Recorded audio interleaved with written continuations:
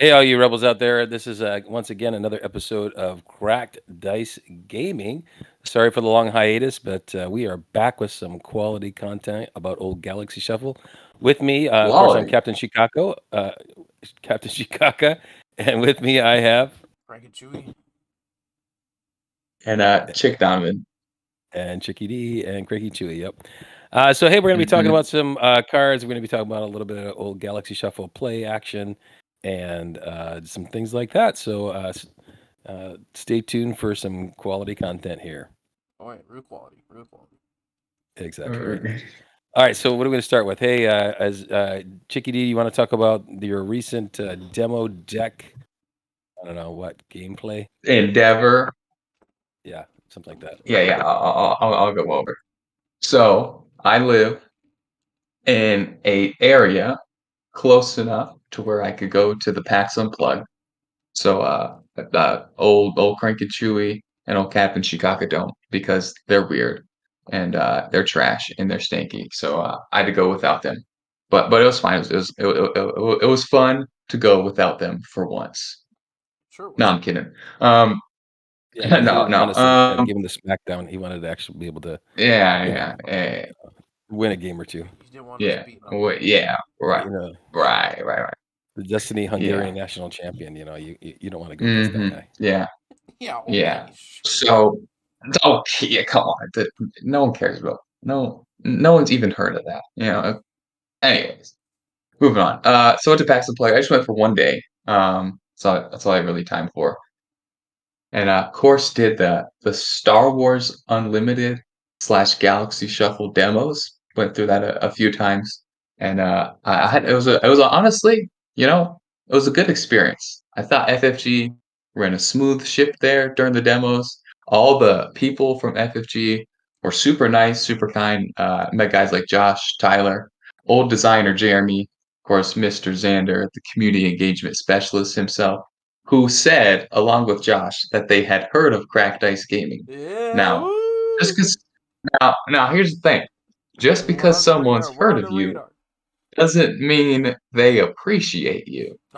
So Yeah, we're I think we're on the top of the band list, basically. Or I actually think it's Sir Christopher and then us are right underneath it. Sir Christopher, then yeah. I wouldn't assume that we're above Sir Christopher by any means, but I think pretty much no one's above Sir Christopher, and then Cracked Dice Gaming. Yeah. Might be us next. Yeah, we.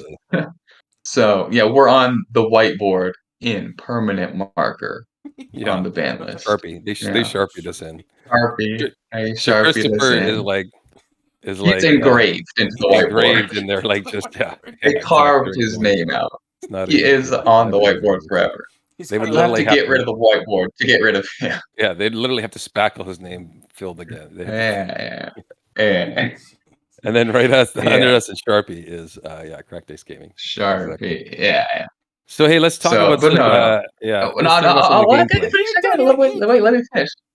Okay. You want to talk about the gameplay?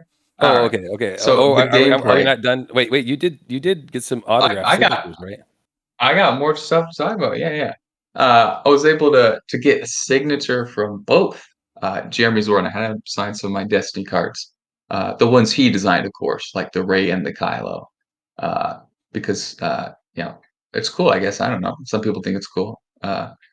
It's kind of cool, I guess. I don't know. But then Mr. Tyler, yeah, exactly.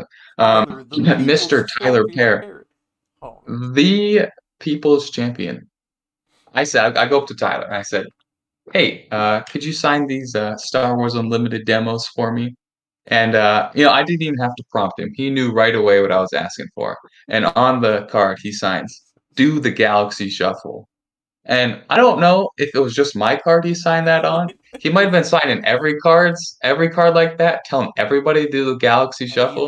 You never know. He might be, I don't want to speak for anybody, but he might be frustrated with the name of the game too. And before release, he's also trying to get it changed to Galaxy Shuffle. I think it's kind of grown on Mr. Tyler. It might be kind of a logistical nightmare to change it, but sometimes you got to go through the pain to get the joy of a new name. So I don't know. I could be wrong, but there might be internal conversations about changing the name based on one signature I got from Tyler that Yeah. he signed Galaxy Shuffle on the card. Yeah, based on the Yeah. one signature Yeah. he signed Galaxy Shuffle. Yeah. Yeah. Yeah. Well, you know the Now, problem I with that is, could have. though, if they What's the try to change problem? the name, then they're gonna have to give Chris royalties on the game. Yeah. Exactly. Yeah. Give Chris All of a sudden, Sir Christopher Yeah. starts getting royalty checks in the mail, and he's like, "What the Yeah. Alex? Oh, So Christopher hey." moves to the For like the 25 ills. cents, like like he'll get Yeah. like 50 Half like this 2 quarter cent, today. yeah, he'll get like 50 or 60 or 100 like 2-cent royalty Yeah. checks. It wouldn't even be worth signing. Like he'll have like a pile of 500 Yeah. royalty checks each for 2 cents, and he'll have to just go through and like sign every one of them. Yeah, he'll shred those. Wind up with, He'll like, shred those before he takes a dime from FFG. He'll shred them. I don't know. that would make a great I podcast, don't know. or not a podcast. It'd make a great YouTube or something like that. Where he's just shredding Shredding the quarter checks. Yeah, Yeah, that'd be that'd be awesome. funny. Yeah. So, but I will add, I was like, just like when I went up to Tyler, I was like super flustered and just, couldn't control myself. I couldn't contain myself. And so I said something to him before. Oh, I don't remember what it was. Maybe that prompted him to write Galaxy Shuffle. I might have asked. I don't think I did though. I don't remember. So yeah, I getting a spoiler. based on my testimony, I don't remember. I think he just did it under his own influence, under his own will. So, I don't know about that. I don't know about that one. Yeah. From what I heard, you asked him to do it, but I forget. I can't remember. It was like yesterday. I feel like we've pushed this Galaxy Shuffle thing so much that if Sir Christopher gets a royalty check for 2 cents, we should get at least half a cent or something like that. half a cent. Yes, I agree. I think we've adopted Galaxy Shuffle as much or more than anybody else, aside from Sir Christopher himself. I mean, yeah, we run the Galaxy Shuffle podcast, guys. Yeah, exactly. Like, this is the only Galaxy Shuffle podcast. We should probably like what do you call it when you make a name where nobody else can take it? Like patent the name or something like that, or patent it, LCC that name or something. Hey, look, FFG though, if you want to make a Galaxy Shuffle card in the next set or two, let us know. Reach out to us. We'll help you design that card. It'll be really fun. Yes, we will. They said they're like we won't take 7 sets in development though. Oh, well, They're like, look, or something like that. You could always just add another card, right? Is that how that works? A promo, or like not a promo, but like I forget the term. Yeah, you can definitely do that. Yeah, it won't be an issue. No, it won't be much. Did the promo cards actually have unlimited on the back, or did it say Galaxy Shuffle? The ones from the demos. Yeah, the demo cards. Did they have anything on the back? There wasn't. Well, it's the dual-sided card, the flippy card. It's the leader. So. Oh, they were all leader cards, right? Oh, okay. Does it say like? So I could be wrong on the bottom or something. I don't think it has the name on it, honestly. Yeah, so hypothetically, but mine does say Galaxy Shuffle on it, so I do know that for sure. I will be selling those for $500 a piece if anyone wants to buy it. What are you talking about? You ain't sold this, man. Come on. If someone wants to give me $500, I will sell. Hey man, that could be if it changes to Galaxy Shuffle, those could be worth some bucks. You know what I'm talking about? Yeah. Like the first. This is true. You know what? Signed by. Cards. Yeah, you know what? My college tuition, and we got a deal. So on the bottom of the cards themselves, the actual cards online anyway, it says. Are you looking at the promo? I'm not looking at the promo. I'm just looking at one of the cards online. But it has like the artist name. Then it says or LFL. That's their licensing. Yeah, that's their licensing. And then pretty sure. FFG, and then it doesn't say anything about SOR in English, but it doesn't say anything about unlimited at all on it that I can see. Well, Does it say on the? Do you see anything on the promos with anything that says? Here, let me pull it out right. Let me look. I got them right here. Let's see. I don't think so. See? No, nowhere on it does it mention Star Wars Unlimited. There you go. Boom, boom, Event boom. exclusive. So, man, there you go. One quick story. I haven't told anyone. Well, not anyone, I guess, but I haven't told either Crank and Chewy or Captain Shikak about this story because I wanted it to be fresh on the podcast, right? So it's my last demo game, right? I'm about to pack it up for the night and come back, right? And I wanted to see the demo decks. They're 30 decks, right? Or 30 cards. And I noticed in the first couple games that I was kind of going through them quick, right? And I wanted to see if I could win by mill. And so why? I tried to win. Because I thought it'd be fun, just to for whatever, right? And so I ended up losing by mill, right? So me and my opponent, we both run out of cards, right? Well, actually, so here's the situation, right? My opponent has one card left on deck and one in their hand, and we both have like 20-ish damage on base, right? Yeah. And it was the I Am Your Father card, where I can either force them to draw cards or take 7 damage on my unit. And so they play it, and I'm like, I was nice. It was the demos, and I'm like, I don't think you want to do that because I'm going to make you draw 3 cards, right? And that's going to mill your deck out. And you don't lose the game when your deck's milled out, but every time you have to draw a card that you can't, you take 3 damage to your base. And so Josh was right there, Josh Massey. And so I said, hey, Josh, do you want to explain to us the mill rule? And the interesting thing was I asked him about the mill rule. And I said, okay, so I ended up losing that game because I had more damage on my base and I lost. But I asked him, I said, so what happens if we each have equal damage on our base and we both, would die at the same time in the regroup phase when we have to draw cards, right? What does it come down to? And I assumed that whoever had the initiative would win, right? Because it's like that in Destiny. Whoever had the battlefield would win tiebreakers and stuff. Right. Exactly. But he said that they're still having internal conversations about that they're still going back and forth on. Well, because technically whoever has the initiative they do their stuff first, so they would draw first, they would die first. Right? Yeah, but they're still kind of going back and forth on that because that's stupid. Then you just never take initiative.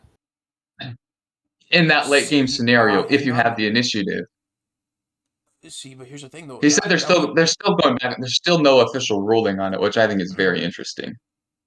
Yeah, that's really interesting. But I'm saying, Josh, if you don't do initiative wins, then whoever takes initiative loses, which is just stupid. Like in that situation, yeah. I'd be okay with that. You see, here's why.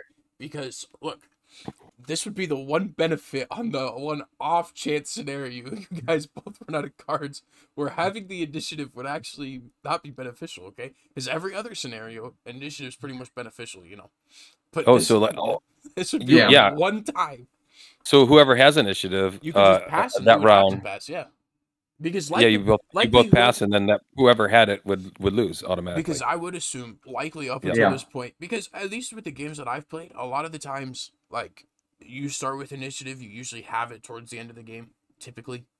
Just because you're doing stuff faster, you get basically an extra turn to do your stuff. So this scenario might be the one time, I'd be okay with that. But granted, it's probably 1 in every 100 games or so, if that. Yeah. I don't see it. I don't see it. Yeah, it's fair. Unless they introduce a lot more mill cards, I don't see it being a thing because you can literally put as many cards in the deck as you want. So I think if it ever becomes a thing, they're just taking 70 and 80 cards in their deck and saying, now the one thing, Chick, this is one thing I wish you would have asked them. If they were going to do anything about not getting the initiative first, like some kind of benefit for the other player, Yeah, I remember when I put in our group chat, hey, do you want me to ask them any questions? Yeah, I forgot to ask that. Would have been a great time to say, hey, Chick, ask that. That would have been a great time. Yeah, and did you ask him my question? if they're gonna kill the game ASAP like they did last time, and we're gonna let Jeremy. You said no. You said when I go up to ask Jeremy for an autograph on my card, you said to say, "Hey, Jeremy, why'd you kill Destiny? Are you gonna kill this game?" I do. That's exactly what I said. Are you gonna kill Destiny? Are you gonna kill this game just like you did Destiny? Or no? I think my actual comment was, "Why did you kill Destiny? Is it because you wanted to launch this game instead because you hated Destiny?" I think that. I can't do that. I can't. Come on. Well, okay, so then I'll ask in the podcast. Hey, Jeremy, was nice. Not that you you can make me cut this part out. But hey, Jeremy, why did you kill Destiny? Was it so you could launch this trash game instead? Say it. Stop. You make me cut this section out, man. This ain't Destiny, guys. This is still, it's a cool game, maybe, but there ain't no there's no dice rolling. It is not Destiny, guys. Destiny is still. I agree. I think Destiny is a more fun game. I mean, before Jeremy, as of right now. Awakening. I have a question. No, I'm gonna play FFG Advocate. I was gonna say the acronym let me go. Before Jeremy, but that's probably not a good thing to say. No. Let me play FFG Advocate. FFG was real nice to me. They did a great job on their demo, so I'm gonna play FFG Advocate, right? Something I've never really done. But let me ask you this: do you factually know when Jeremy took over Destiny and became the lead designer over Lucas? In other words, do you know which cards are quote unquote Jeremy's fault? Wasn't it You have no idea. No, it was Legacies, wasn't it? Do you know that? Do you know that was all Jeremy? Do you know? Maybe it was. Do you know? Was it the set after Legacies? It was either the fourth. Way the Force? It was either Legacies or. Well, I can tell you for sure, Kylo was Jeremy's baby. He hatched that crap. I tell you that. Oh, Kylo too. Droids. He hatched that crap. Okay, that was Jeremy. Look, I agree. You know, Coach. Here's the thing. Okay. So maybe I don't need to know exactly. Kylo 2 was horrible for the game. But I can tell you the worst sets that came out, the worst characters that came out, the crappiest cards that came out. Those are all Jeremy's. Do you remember FN? Hey. That card was so broken. There's no way you're gonna. I don't think about it. You remember Paul Maz? That's right. I don't think you remember. You see, Paul Maz wasn't that great. Do you remember FN though? Yeah, FN. Come on, man. Come on. FN. Come on. FN was really good, but they nerfed it. I think they nerfed it too hard, of course, but. But like, you're just gonna have a bad card here. You're just gonna have a bad. FN changed the fundamental rule of the game. He changed the override for good. Yeah, but the difference is with FN, they released it not realizing how powerful it was going to be. They didn't design it just to crush the game. But Jeremy literally designed Kylo as a deck. Like he built to destroy mono decks. Garbage. Yeah, he literally designed droids. Like that was obvious. Droids was like, this is what's going to be the meta. Like, yeah, okay. He literally made a plot. Well, let me finish. He made a plot to go with C-3PO and R2-D2 and another droid, obviously. Yeah. So come on, like you can't defend that. That you knew that was so broken. Like I'm not defending that. I'm not defending. Like I mean, you can turn a die, and you get to take 2 resources or do 2 extra damage or whatever. And they don't even get a turn. Like come on, that's just stupid. Like that was so obviously broken. Look, I'm not defending droids at all. All I'm saying is that before Jeremy, when Lucas was the designer and they created FN was so broken that FN changed the fundamental rule of the game. Okay, that's all I'm saying. So I mean, when we talk, yeah, but it wasn't broken like. It was super yeah, but it wasn't broken like droids where they just let it go. Honestly, though, I don't know. And then they had the override rule, destroy like a million different friggin' regionals and stuff. Come on, guy. Yeah. Yeah. I don't know. No. Look, I guess the only thing is like FN never won a world championship. Did he not? Dude. Yeah, because it was. He did because they nerfed him before. He won exactly. He won every regional though. He won because he won every regional though. I know, but they let droids go all the way to the world championship. This is true. They did nerf it prior to the world championship, and I would argue that the General Grievous George player should have won, but he made a bunch of misplays. misplayed Anyway, the we entire got to move on off that. We got to move on off the FN topic. How FN was the most what we got boring next? they ever put in. Yeah, I agree. You want to talk about some of the new cards? Do we? Oh no, you want New to to talk the Yeah, podcast? yeah. newer cards? I don't know. Do you got more stuff from the event more that you want stuff to talk from about? PAX? Oh, do I? That's a good question. I don't think so. I think that's it. If I think of something else, I'll bring it up later. Well, But you that did was definitely say that the actual live gameplay is better than the online. oh, that was it. Yes, so playing on TTS, it's TTS, right? But playing like with the cards like in your hands, like because that's the thing. Like I think all three of our first experience with like Destiny was playing real cards and dice, right? And we went to TTS later with Galaxy Shuffle here. Our first experience was on the computer on TTS, and not you guys still haven't even held the cards in your hands, right? It's a whole different thing. And I'm gonna be honest, like the whole space arena and like the 2-lane system, it kind of grew on me playing the demos. Like it kind of grew on a little bit. I still don't like the fact that stormtroopers do more damage than TIE fighters. But I did enjoy the 2-lane system more than I guess ever have playing the demos in person. So yeah, that's it for PAX Unplugged. We can move on. Did they talk price point for this game at all yet? Yeah, they've already given price point. Packs up. Each pack is $4.99 as opposed to 12. Oh, I'm gonna touch on this real quick. Not that anybody cares because it's a Galaxy Shuffle podcast.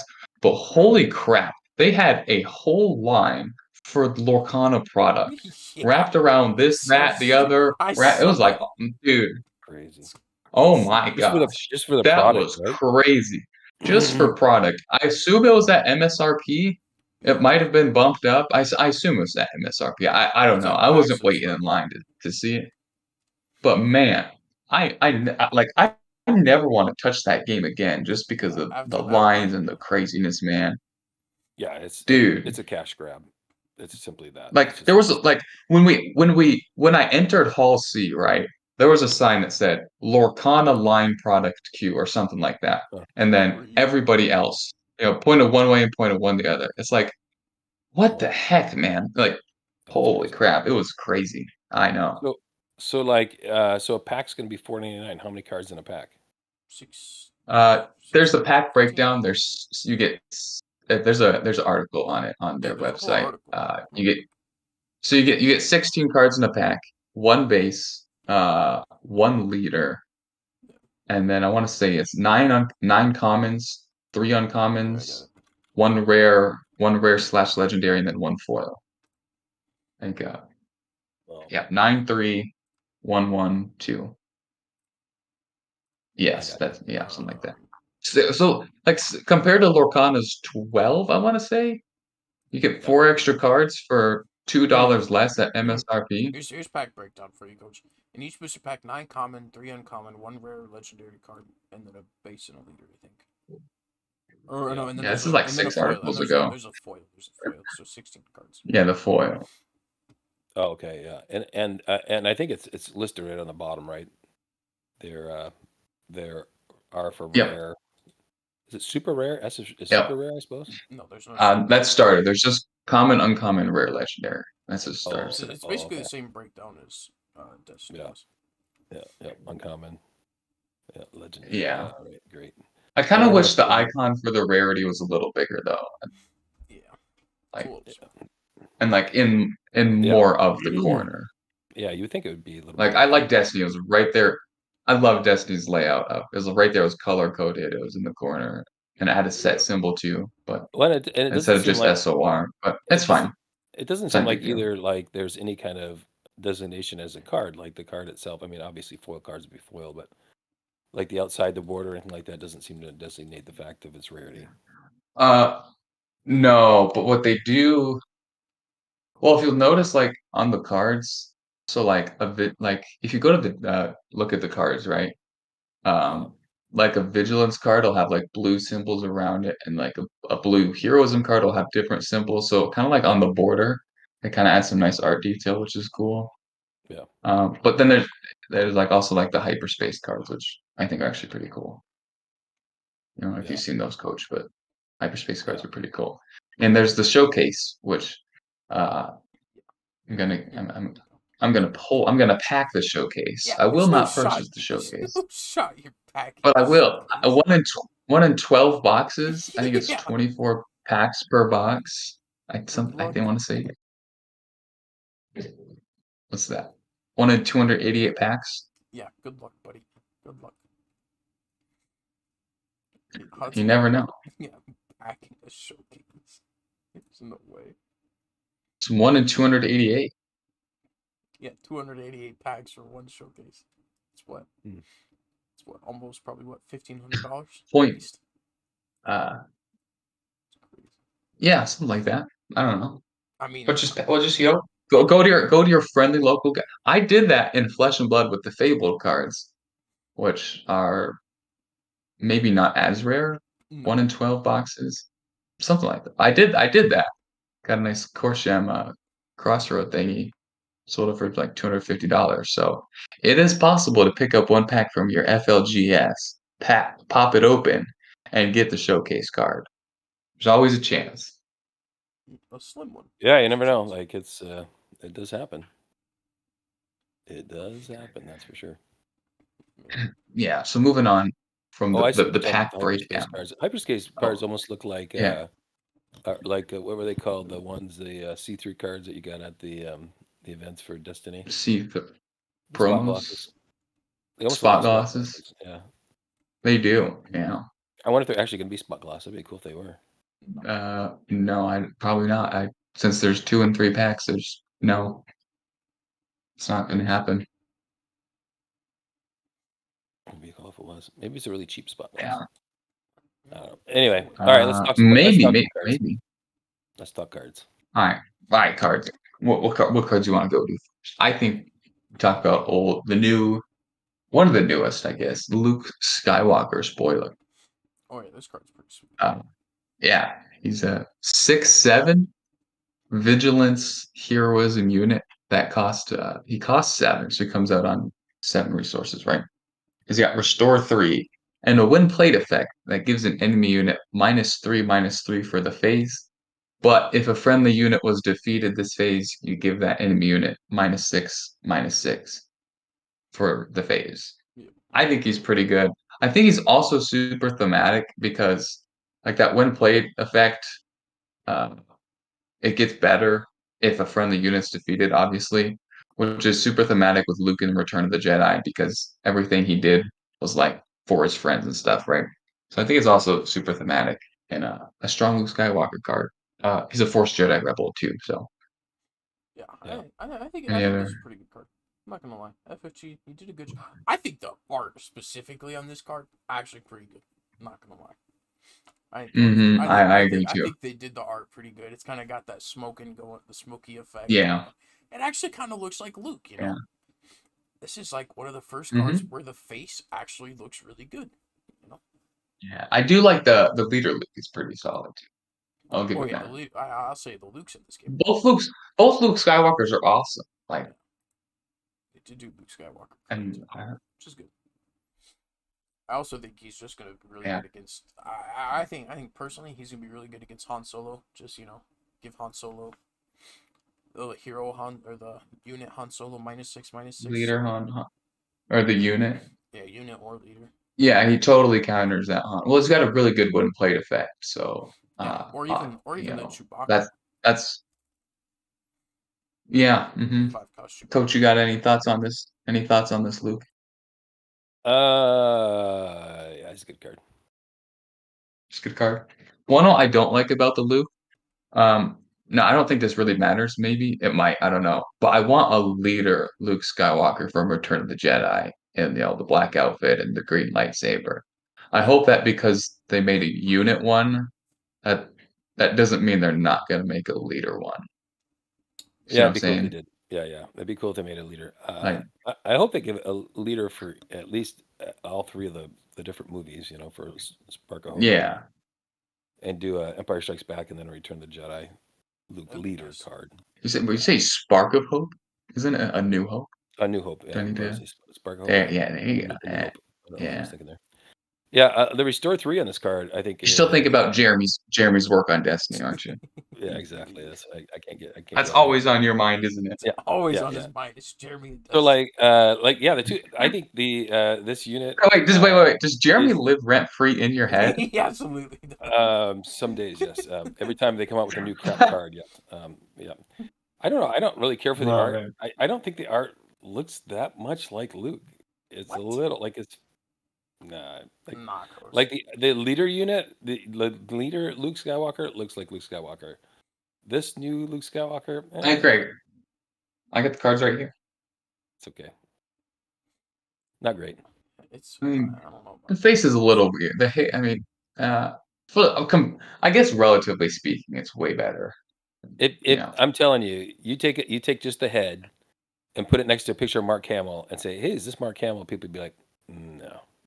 I don't know, man. The only reason why it looks like Luke is because he's got one hand and he's holding a green lightsaber in a black outfit. But other than that, yeah, I don't think so. I don't know, man. It's not great. I mean, but look at the leader Luke Skywalker and this card side by side. And if you're just looking at that card, you're like, "Oh, that's not bad." But then you put those two cards side by side, and you're like, "Yeah, it's pretty crap." Man, the smoke in the background, the color of the red lighting. Yeah, the red lighting is really good. The way they did that and how it fades down to yellow kind of way. I'm not saying the background is it, but I'm just saying like they keep butchering the faces of these characters. I will say, man, bad though. I mean, it's not Han Solo crap, but like if you look at the picture from Luke Return of the Jedi when he's fighting Vader, or right here. Yeah, his hair is kind of messed up when he's fighting. Yeah, it is a little like not as combed or whatever. Yeah, it looks like a mid-battle Luke Skywalker kind of way, Like, if you just take this picture, this still frame right here, it looks pretty close. It's pretty close, man. When he's fighting Vader. Yeah. There's a still shot from the movie, and it's pretty close. I don't think so. I don't know. Overall, the art's good. Especially, I don't know what you call it, but like the shadow effect of the green lightsaber on his outfit there. I think they did pretty good on I don't know what you call it. I haven't painted minis in a while. I see what you're saying. Yeah. It's actually hard to do on minis and stuff, but yeah. I'm sorry, it just doesn't look like it. Like there's just parts of his face, like he looks like a little too kiddish in this one. Like this is Luke's. This looks like I could agree a little bit. It looks like they're trying to make the Luke Skywalker from A New Hope when he's like still on his aunt Baruch and Uncle Ben's farm still. He does look a little young. He looks way too young in this one, and I don't know. It's just like his mouth isn't quite right. I don't know. There's stuff that's just not quite right about him. Now, granted, it's way better than a lot of the other cards they've come out with because some of those cards are just horrible. I mean, really horrible, like just straight hot garbage. But Anyway, moving on from Luke, at least he's a good card mechanically. So there's that. Do we wanna? I know. Cranky Chewie's got some strong thoughts on the old Jedi lightsaber they released. Yeah, bro, how broken it's gonna be. Yeah. They finally, although at least it's only a rare. Okay, at least it's not a legendary. Because if it was a legendary, that would kind of suck. Because this days would be so broken. So it's 3 cost. All right, +3/+3, broken. And you want to know why this trash is broken? It's a +3/+3. Okay, now. If you go look at, like, the Fallen Lightsaber is not bad, comparatively. But, like, Luke and Vader's lightsaber... +3/+3, right? Yeah, it's the same +3/+3. A little worse ability, though, in my opinion. But, like, Luke's lightsaber is a +3/+1. Vader's, I think, is the same. And those are 2 costs. Now, granted, they have abilities for specifically Vader and Luke, okay? But this trash right here, okay? 3+3/+3. Attached to a non-vehicle unit, okay? Good job, FFG, on doing that, If attached unit is a force unit, it gains on attack. Give the defender -2/-2. Oh, that reminds me. That is some hot garbage. Are you kidding me? I have one more thing about packs to say after this card. Yeah, so I think this is just a really good card. I mean, this is gonna be so broken. I mean, in my opinion, you throw that like here you go. Here's your play. Here's your play. Okay, round 3, you play Yoda. All right, round 4, you play a Jedi lightsaber on Yoda. There you go. Boom. Yoda is now a 5/7 with restore 2 and gives -2 to anybody or whoever he attacks. It's broken. In my opinion. I think it's pretty strong. The only thing is, it's an upgrade, which has its benefits and its downfalls. So like you could play this upgrade and then boom, they waylay your unit. Yeah. Which if they that's a good question. If they waylay a unit with an upgrade, does the upgrade go to your discard pile or does the upgrade go back to your I hand? think it goes. Oh, wait, that's a good question. I think it goes discard, doesn't it? I think so because you return the unit. Does waylay say all the upgrades? Oh, now I'm kind of. Wording on it. I would assume that it would go back to your hand too, but I have no idea. Return a non-leader let me see if I to its can't owner's find hand. waylay. Return Yeah, so I assume the upgrades just get. I don't know. Man, why did you ask him at PAX, man? Come on. What are you doing? Because so I just thought of this now. Oh, there's another card that returns all upgrades. What's that one called? It's yeah, but none of the upgrades have redeploy that I know of, right? Have they released any with redeploy? Redeploy. Redeploy is in the game, Coach. A redeploy up in this game that'd be pretty good. So then, like basically all the upgrades they just go away. I just assume they go. I would assume it doesn't go to your hand; it goes to your discard pile. I mean, I would assume so too. This question's probably been answered somewhere. Since it doesn't say it, since it says the non-leader unit goes to your hand, it should probably go to your hand, right? I mean, if you're waylaid, I would think. Yeah. Because I mean, it's like basically you're taking that unit into your hand. Yeah. And so all the stuff bamboozle says you. Oh, never mind. That's different. That's exhaust. Never mind. Continue. Seems like there's a lot of these rules that they're still pretty iffy on. Like they haven't really clarified a lot of stuff, and there's a lot of cards that, because of the interactions of them, like it seems like they either overcomplicate stuff or they under explain stuff, and there's so many cards like that. It feels like that's it. Yeah, Coach, we still got like how many more months until the game's released? I mean, we don't even have the rule book out. There's no rule book. We don't have the rule book out either. So like, it's because they don't even have the rule book written yet. They don't even know all the rules yet. They're trying to figure out. This is true. They're just trying to figure out what happens when you mill out. Yeah. Like I mean, yeah. Like, you think they would have wrote the rules? I mean, at this point, but I mean, I'm sure they got something written down. But it seems pretty crazy that that they don't have all the rules. Yeah, I agree. I was kind of a little shocked when I heard that. I was like, and they're having a debate about. Well, at the same time, no, I will say this. At the same time, one reason why they are probably doing the demos, and I don't think the mill rule applies to this, which still makes me kind of confused about the mill initiative rule, is like they want to like talk to players and ask the players like, okay, what feels better as like a player? Like, what does the general public think? That's like one positive thing about the demo is now you can get feedback from your target audience on what they think is best for the game. So I don't think they need to have the game fully defined right now. Like honestly, if there weren't so many nutheads in the community that love the current uniqueness rule, if everyone was like, hey, if like everybody there was like a consensus majority of, hey, let's have the uniqueness rule the same as it was in Star Wars Destiny, I think there's a possibility they could change that. But there's too many people who will just like the uniqueness rule the way it is because that's the way it is, and but that's a different conversation. Yeah. I don't know. Like I think there's just too many things that they're trying so hard to not be Destiny, and because of that, they're just causing more problems. Creating this is a great segue. Here's something that's not Destiny that I think is great.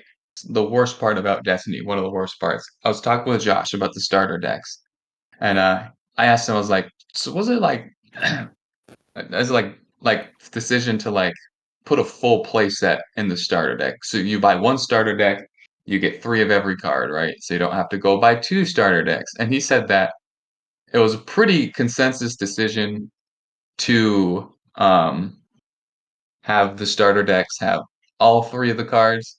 There's only a few people they had to do some convincing of. So it's good to know that this. Who are those 3 people that they had to convince? Wait a minute, I want to know. See, I'm guessing. I don't know. I'm guessing it's people who think that it's great to make everyone buy 2 of each, so you get more money. I guess, but like there's like an equilibrium that has to be met of like how much can we pull from our consumer and how much can we take from our consumer. Making your consumer buy 2 starter decks to play the game is stupid, like they did in Star Wars Destiny. Yeah, so like hot garbage. Like wherever the equilibrium is, I promise that the starter deck giving 3 cards, giving an extra copy of Grand Moff Tarkin or Princess Leia, whoever's in the deck, giving them 1 extra copy, I think that's beneficial instead of like having your like you should imagine like that was horrible Destiny. You pop the box. Miserable. Oh, let's play. Let's play. Oh, you got to buy another one to play. I got to buy another one. So I bought half a starter deck when the thing said starter deck. So that was great to hear from Josh. So it wasn't ever supposed to be a full deck in Destiny. It was supposed to be just something you could actually pop the boxes and play. No, we're talking about the dice. No, you would open Kylo Ren and Rey. They would come with 1 die. Mm-hmm. You could only play them on their 1 die version. I know, that's what I'm saying. You'd have to play the 1 die version. It wasn't supposed to be a full deck. It never was. It was a starter deck, right? So ipso facto, you're only going to get 1 die. That means you're only going to be able to play, like a starter deck. You're not going to be able to play it at its full power. Yeah, that's the thing. Listen, no, wrong. I disagree. They should have put 2 dice in there. I agree with that. But my point being, let me explain. I'll explain. So what they're doing. So for example, Grand Moff Tarkin, the unit, not the leader, the unit. There's cards like him and some other cards.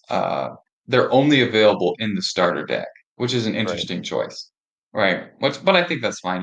Get people to buy the starter decks and sell your product. I guess I think that's fair. And they put 3 of Tarkin. So you buy 1 starter deck. Okay, then you have 3 Tarkins that you can play with. You have all 3 of your Tarkins, right? Right.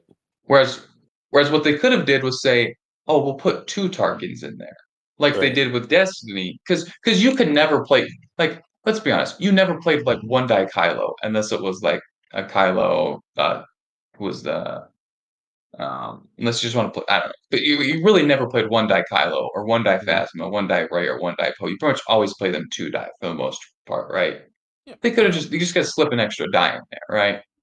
Yeah. So like it's good to see that they're putting 3 of the cards in the starter decks, and it was I think unanimously. If you really want to talk about it, let's talk about the 2-player starter set that they released for Destiny. That was some hot garbage. Are you kidding me? Oh my god. Yeah, that's what I'm talking about. Yeah. See, that's what I was referencing. Oh yeah. Well, even just the original starter sets too. Like when you only get 1 die, 1 die. That's so trash. Like why would you do that? You got two Rey dice, 1 Finn die. 1 Finn die and 1 Phasma. Or was it Phasma? Or no, was it Stormtrooper? No, it was Kylo and the Stormtrooper, which you only need 1 Stormtrooper die. But the Finn die was the problem. But that was a continual issue, because like in the Luke starter set and the Boba starter set, you got 1 Han, or whatever it was. You got 1 Han Solo. Yeah. It's so stupid. Yeah. You got 1 Han Solo die in the Luke starter set, and I guess with Boba, it was the veteran Stormtrooper, so you only need 1 of those. But yeah, it was a continual issue that they never fixed. And it was, the Grievous one, whatever it was, yeah. So it's good to hear that, whoever the issue was, either they left the company or they changed their mind, or majority just rolled them over and said, hey, let's give our consumers a product. Let's not rape them for 2 starter sets. Yeah. Yeah, I know. But the worst We're like, hey, Karen, stop being an idiot. We're gonna give them 3 cards. We're giving them 3. We're gonna give them all the cards to play. Yeah. We're gonna actually give them a starter set, because it was so stupid. Yeah, it's like It's like if I wanted, like, theoretically, okay, let's say you're a brand new player to the game, okay. You buy. Let's say you buy just 2 starter sets. You buy a Rey and you buy a Kylo one, or you buy the 2-player starter set. And let's say you've got. We're talking Galaxy Shuffle or Destiny. Destiny. Gotcha. You buy the Rey and the Kylo starter set, or you buy the 2-player starter set from Destiny, okay? And you take it home, and let's say you want to play with one of your friends, or you want to play with your kid or whatever, and you're like, oh, well, we can't even really play because it only comes with half the cards I need. Half the dice that I need. Oh, it only comes with one copy of it. Oh, well, guess we're not playing. And then it's just such a that was such a feel bad moment.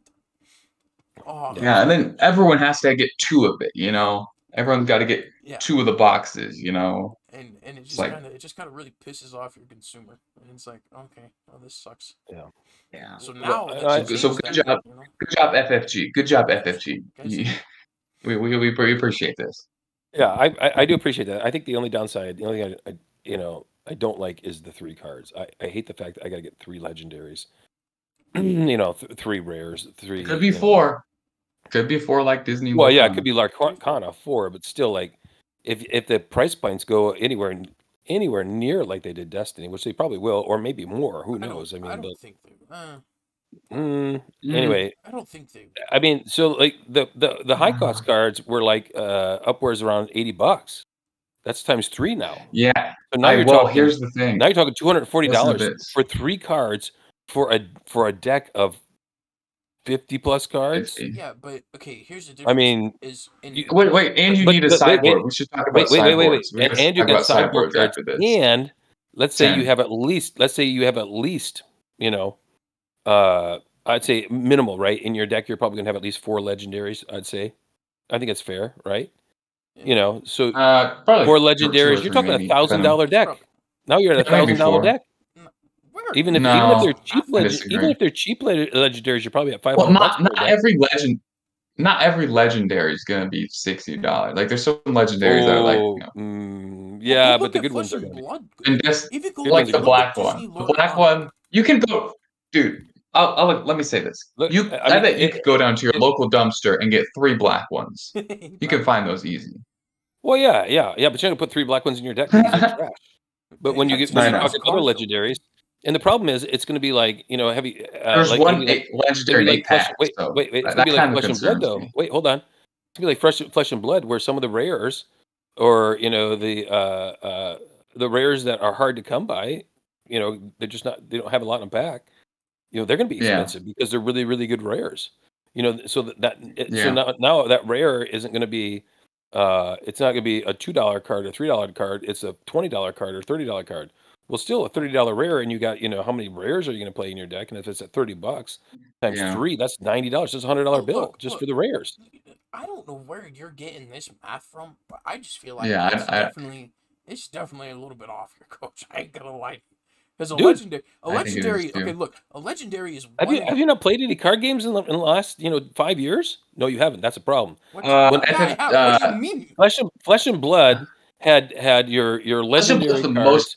And then they had your. Flesh and Blood is different. Flesh and Blood is totally different ballgame. It's not that different, though.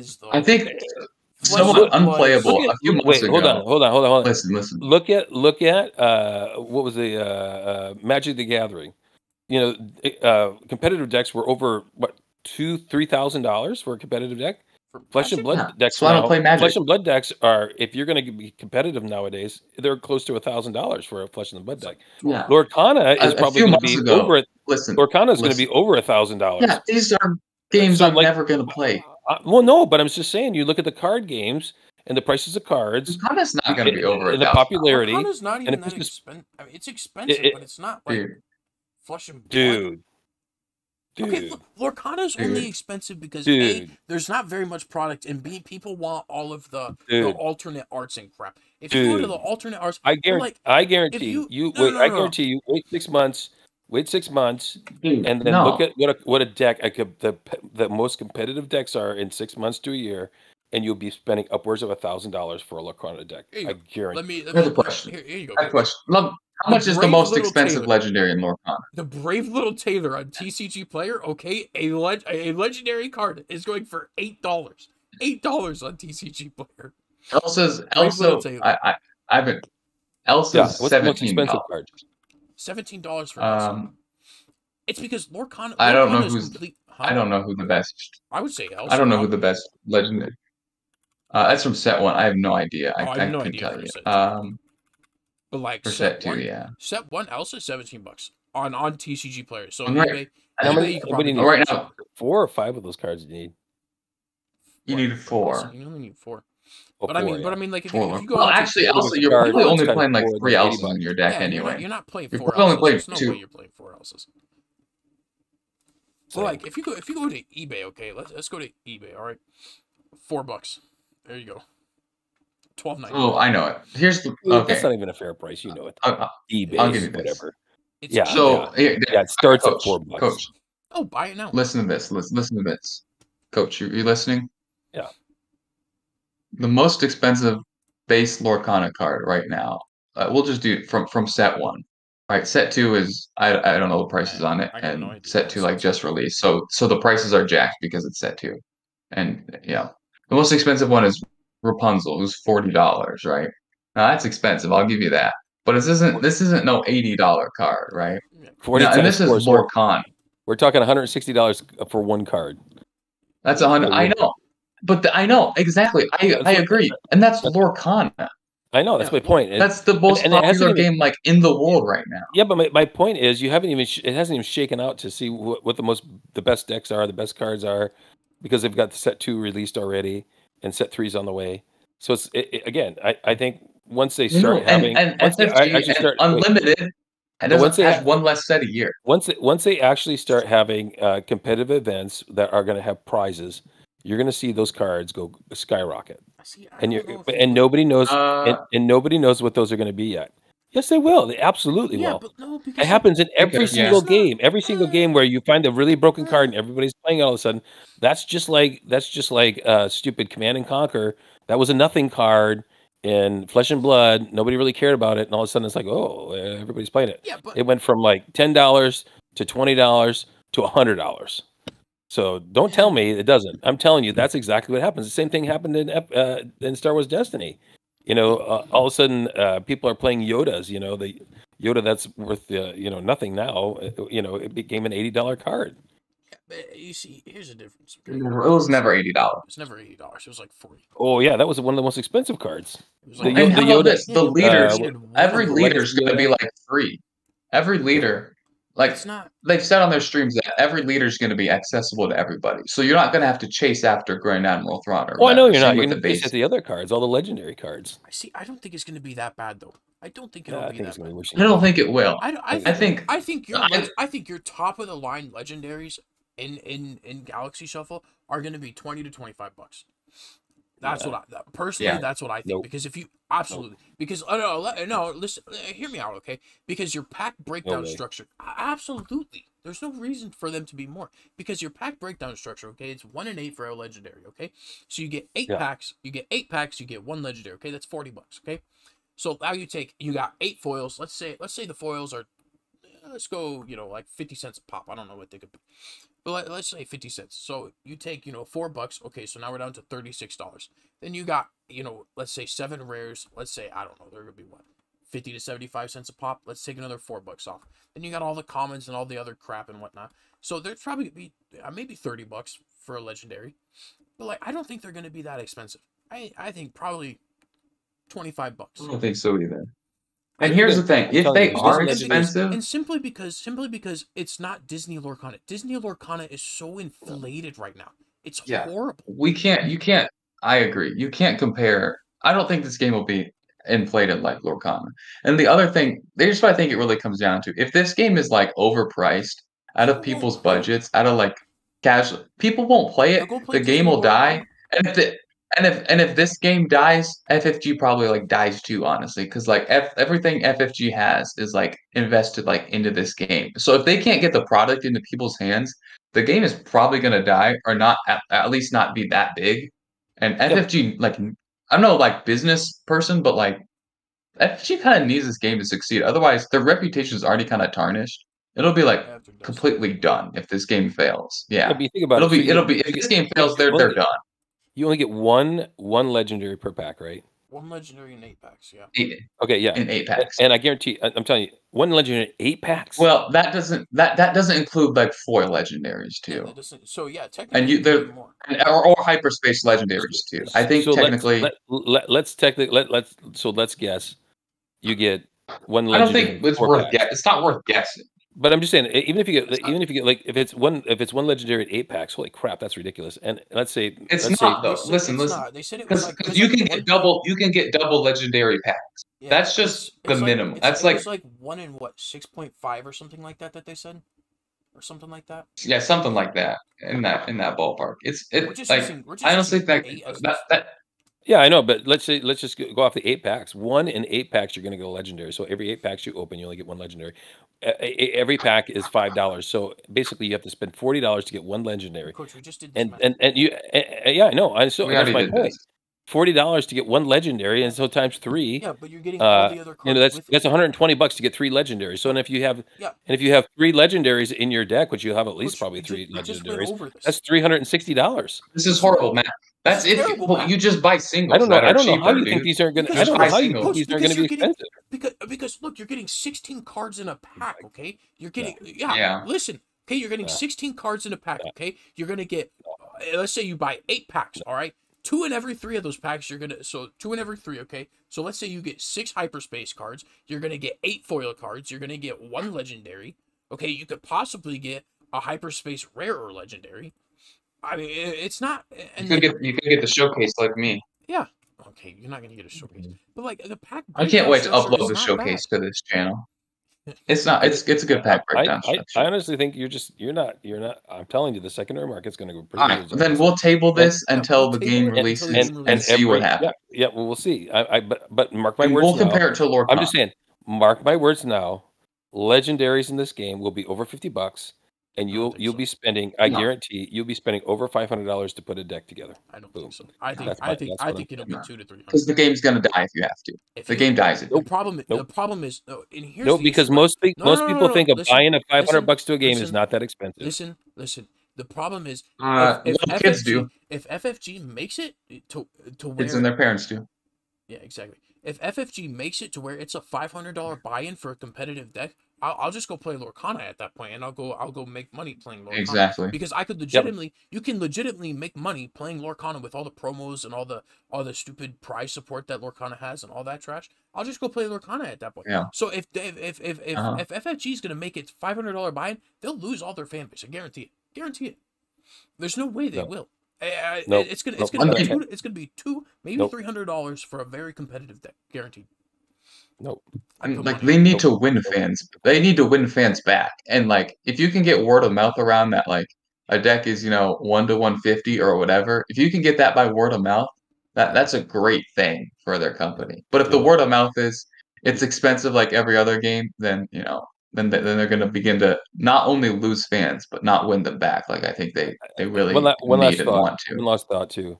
I guarantee what's going to happen is instead of 1 in 8 packs being a legendary, 1 in 8 packs is going to be a legendary black one, and one in like 30 packs is actually. I agree there. I can agree there. That might be true. That might be true. Because that's what happened in Destiny, and I guarantee they're going to do the exact same thing.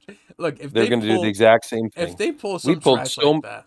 I pulled so many like we never got one Darth Vader. We never had the Awakening. Never got one Darth Vader. Yeah, but okay, come on. Let's. I'm just telling you when you open that many packs and there's certain. I mean, there's guarantee. I guarantee there are certain legendaries they just do not produce a lot of because they're really good and really broken, and that's going to be the exact same thing here. And those legendaries are going to be so uncommon that you're going to have to open so many stinking packs that price point is going to be outrageous in the secondary market. Boom. I don't think outrageous, but definitely a little, but higher. Yeah, I don't think about this game can't be outrageously expensive for it. I disagree. I think most people think $500 for a deck, a competitive deck. Now we're talking a competitive deck, not just an entry level deck or whatever. Let me ask you this. The high level decks are going to be $500 plus. And I tell you why, because every other game, including Lorcana, is going to be close to 1,000. And so I'm betting FFG is saying this: if we can make it at $500, we're half of everybody else, and they'll play this game. So if you can't afford $500 for a competitive deck, this game's not for you. Here's the thing: they can't. They need to win over as many people as they can. And here's the thing: let's say you're a Lorcana player, right, or a Magic player, or whatever, and you hear about this unlimited game. And you have like interest in it because it's Star Wars and All right, look. Currently, if you don't like legendaries in the game currently as it stands. Okay, yeah. So So, and then if you hear about it, you have interest, and if your store owner tells you, yeah, it's like $150, $200 for a deck or something like that, you might have interest and pick up a deck. But the minute you hear that, oh, it's $1,000 or whatever, that person who might want to like pick it up as like a secondary game is going to be immediately disinterested. And also for people like you, coach, like when you first got us into Destiny, we were young kids, not like young teenagers, or whatever. We didn't have money. You bought us, I mean, most of our packs, right? If you knew that it was going to be like $1,000 to play the game, you would have never, yeah, maybe not, but like probably wouldn't have had as much interest, right? And maybe never picked up the game or began to play, right? Like if that store owner told you when you were going to buy the first starter set that, hey man, this is $1,000 game, you probably might not have bought the starter deck, and we might have never played the game. Yeah, but I don't think that's the problem. I don't think people they're not promoting this game as a family game. This is not like, hey, if you're an average income, yeah, they kind of are. Somewhat, yeah, they kind of are. You and your kid are going to be able to play this game. No, what they're promoting this game. Josh, no, yeah, that's not true. No, that's not true. Listen, I talked to Josh, and he said that like he wants to get his kids in the game because, like he said, when I was talking to him about the starter decks, that's a reason. He said, I can buy this. Josh said this to me. He's like, I can buy a starter deck for me and buy a starter deck for my kids, store them in a binder for when they get older, and then they can play. That's what he's so like Josh, like one of the he's not the designer, he's the OP director or whatever the official title is. He wants to get his kids to play the game too. So, one of the guys at FFG, at least one of them, is thinking about kids with this game and a younger audience, which is important, I think. Yeah, but it's a difference saying I'm going to be able to buy a starter deck and play with my kids as opposed to, I mean, that's the kind of. Well, he's going to want to get it into the game than more just the starter deck, Also, but my point is, all these card games are geared toward the competitive gamer who's going to be buying cards for themselves and are going to keep buying and buying and buying because that's how you make money with these games. That's just the way it is. Yeah, I agree. So, and the collectors too. There's no way. There's no way this is a $200 game. There's no way with 3 cards.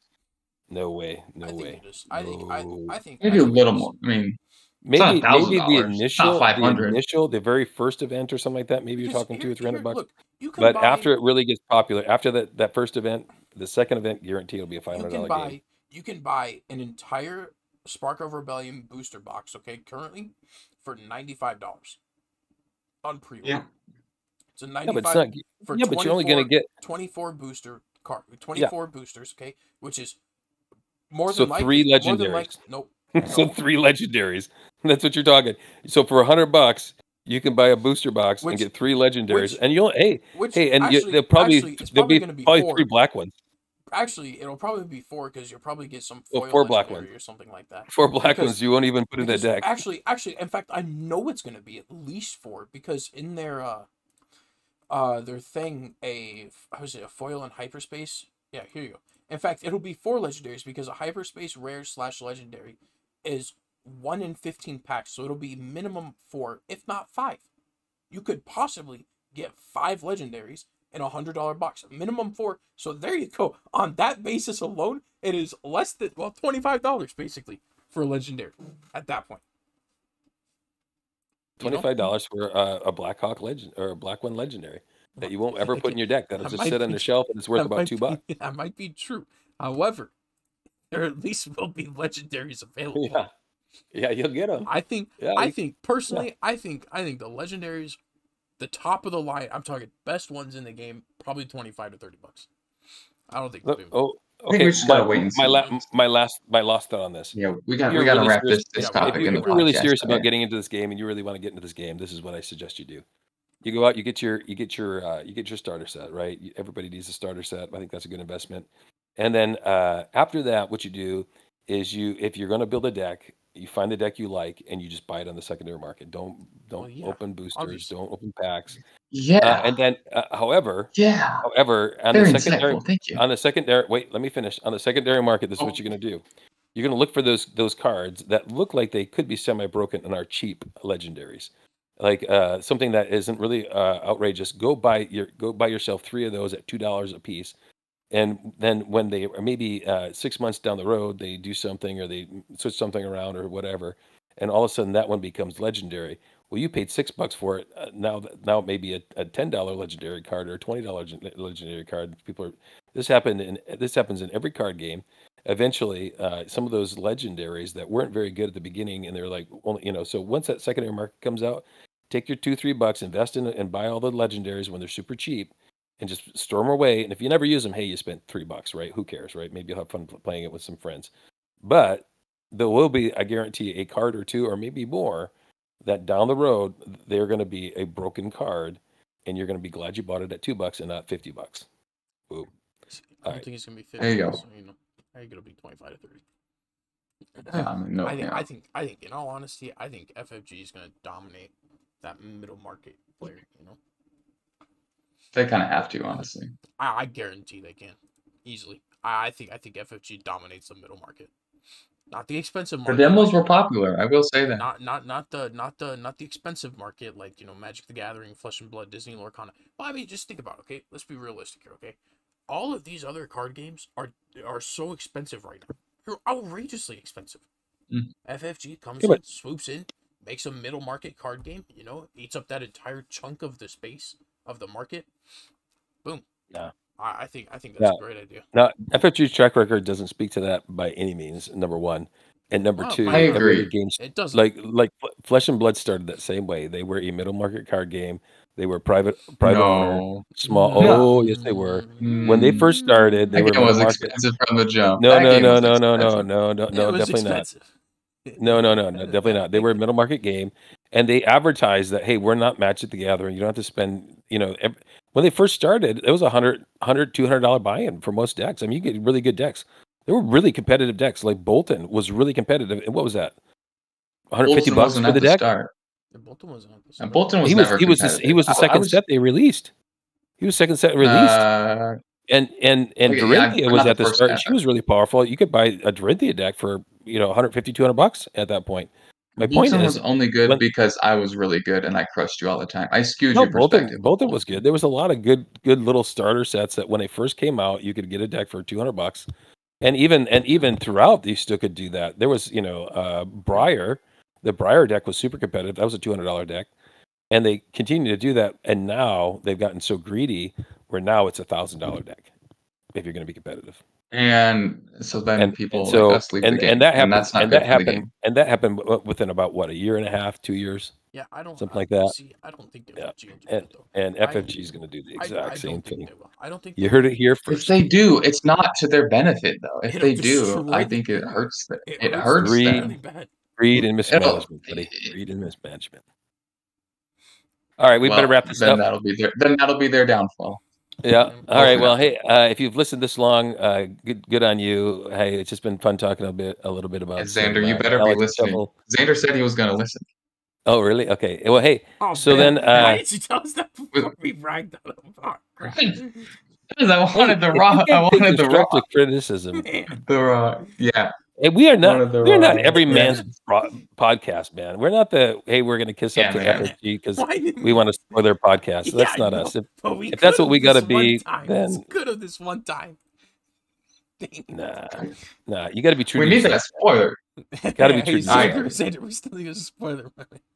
Hey, if you give us a spoiler, we'll give you our honest opinion of that spoiler, and we'll promote it. We will do a great production. We'll put something together great. We're gonna give you a fair shake. We're not gonna just tear down the game just to tear down the game. I mean, we'll tell you what's wrong with it, so maybe you can improve it. And so, hey, if you're listening, if you've listened to the end, we would love that. We'd love if this game was a mid-price game, that you would manage it well, and that you keep those price points down. If you do that, that's great. Release all those legendaries. Don't just release 2 of the really crappy ones in every other pack, but release them all. And really do a random. So that. The really good legendaries are out there also. And hey, if you do that, I think this game's going to be successful. But if you don't, you'll have another flash in the pan kind of Star Wars Destiny, whatever, 2-3 years running, and then this game will be gone, and you'll really discourage your fan base. But FFG, hopefully, just keep that price point for a good competitive deck. Let's keep it $150, $200. I'm down for that. Absolutely. Okay. A very competitive deck at $150, $200. That'd be great. I don't think it's going to be that, but if you could keep it at $200 for a competitive deck, the most most competitive decks would be $200. I would buy this game all day long and play it. That would be amazing. And here's the thing, But, okay? well, we have your word on that, Coach. Yeah, I'm in it. I'm in it.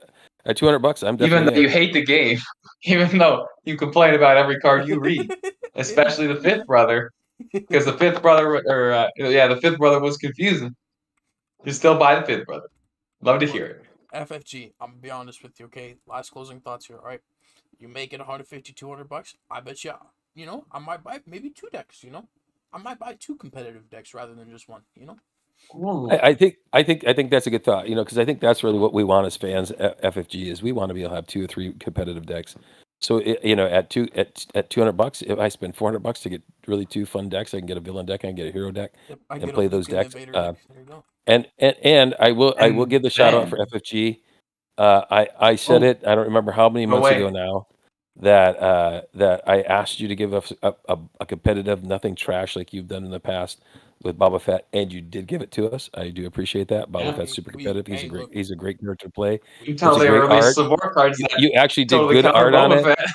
You did great on the card. It's a fun deck to play. It's probably the most competitive deck in the game right now. Both the leader and the unit are good right now. I really appreciate that. So hey, that's a shout out for FFG. Hey, thanks so much for joining us on another episode of Cracked Dice Gaming. We really appreciate you guys tuning in, and hit that dislike button. We sure appreciate it. Any final thoughts? Oh, that's all I got. That's all I got too. Xander, if you listen, let us know. Let us know. Right. We need that spoiler. We'll do a great job. We will do a great job. Great production. Great. We'll put a lot of effort. We won't just throw up a PNG on screen and talk about it. It'll be the best choice you ever made. There you go. All right, this has been Captain Chicago. Give us a shot. There you go. Give us a shot. Yeah, one shot. All we need is one shot. Give us one shot, and if we miss, never give us the ball again. There you go. Yeah, exactly. All right, guys, this has been Captain Chicago. May the force be with you.